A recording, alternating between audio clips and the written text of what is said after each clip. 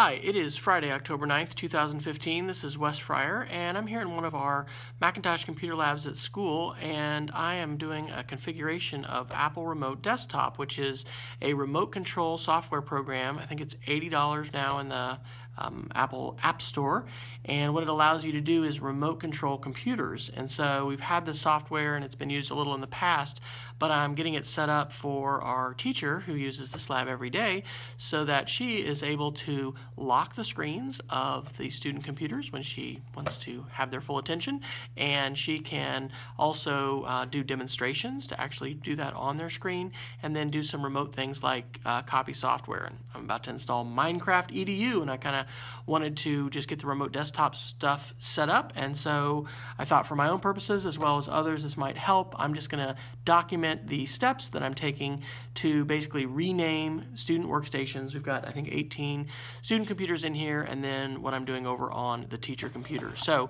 step one is going to be you're going to purchase Apple Remote Desktop. You don't have to get a CD like this old version from probably 2007. You can just go to the App Store and download it, and all of your computers should already have the current client for Apple Remote Desktop installed. So I'm going to go over and make a couple changes as far as names in the system settings for a student computer, and then I'll come back here to the teacher computer and show you what I'm doing there. Alright, so over here in system settings, I am going to make a few changes. This is going to be computer 5, and so this is just kind of a cosmetic thing, but this is our lower division lab. So I am typing LD lab, and I'm using hyphen and then the number. So this is going to be LD Lab 5. So I'm renaming the hard drive there just as a visual, and I actually do have to put in my administrator credentials, and this is the local, I don't know if I can spell administrator right. This is the local administrator account, or a local administrator account. I'm going to have to set my phone down for a second.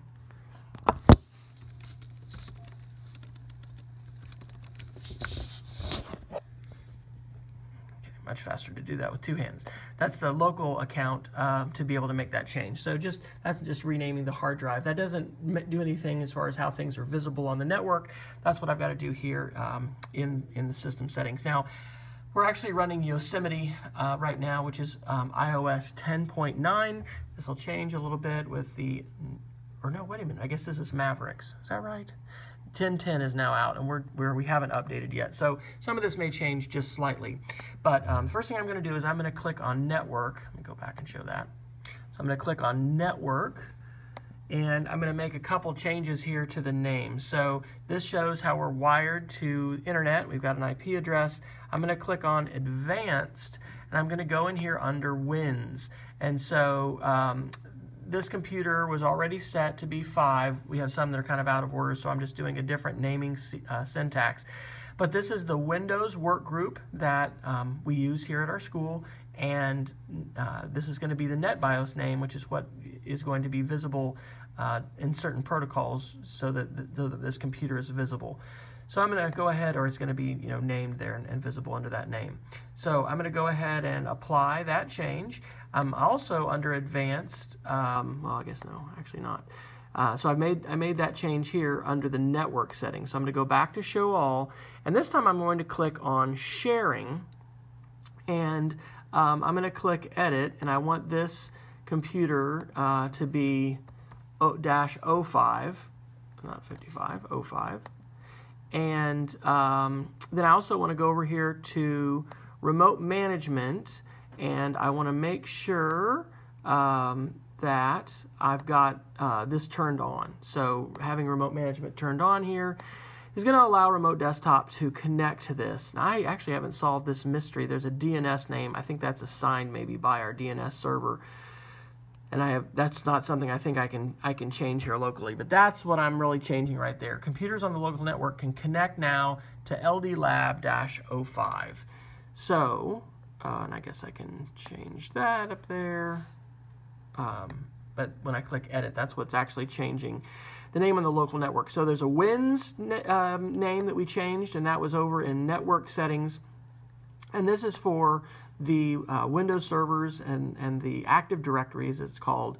It's gonna see this, And then over here under sharing, this is what Apple Remote Desktop is actually going to see here. It's going to see this computer as LD Lab 5. Okay, so this computer is now all set and configured and ready to be remote controlled. So we'll go back over here to the teacher computer, and what I am going to see here, I'm in Remote Desktop.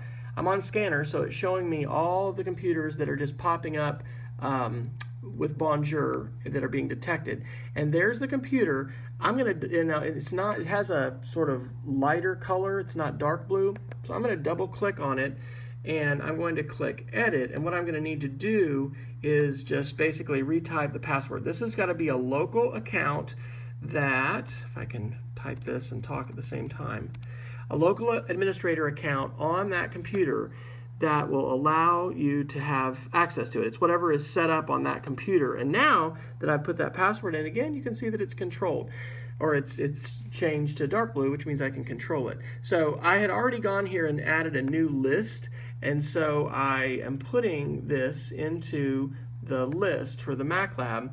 So here it is. So what I can do now is I can do Command A, select all, and if I go to Interact, Lock Screen, over here, these computers are not locked. I can say Lock Screen, Lock, and then wow, look what happened. All those computers just had a lock go on them, and I can do all kinds of remote control things here from the Interact screen. So I can go back to Interact, and I can unlock screens.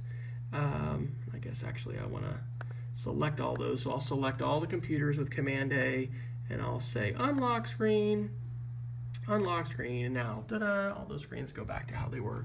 So anyway, I hope that's been helpful to you. Again, this is Apple Remote Desktop. It's available for about 80 bucks on the administrator computer, and then for the computers you're controlling, you just need the client software installed and updated, and that should be done already on the latest operating systems.